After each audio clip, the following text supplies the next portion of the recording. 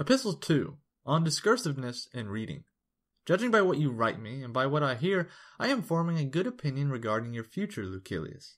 You do not run hither and thither and distract yourself by changing your abode, for such restlessness is the sign of a disordered spirit.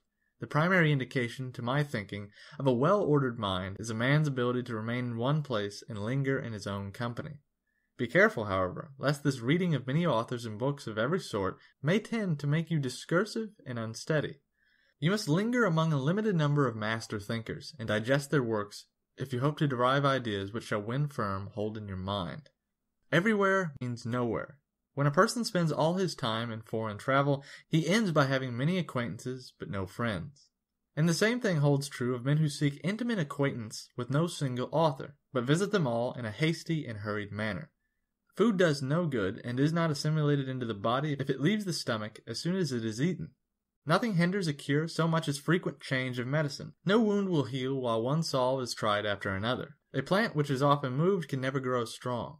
There is nothing so effective that can be helpful while it is being shifted about, and in reading of many books is distraction.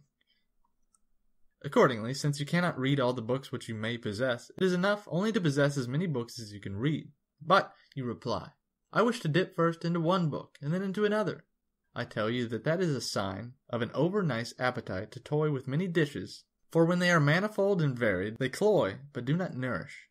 So you should always read standard authors, and when you crave a change, fall back upon those whom you read before. Each day acquire something that will fortify you against poverty, against death, indeed against other misfortunes as well, and after you have run over many thoughts, select one to be thoroughly digested that day.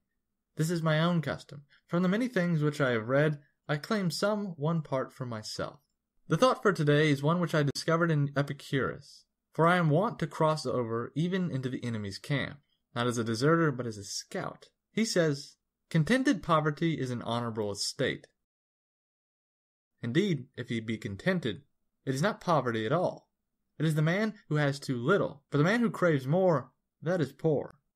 What does it matter how much a man has laid up in his safe or in his warehouse, how large are his flocks, and how fat his dividends?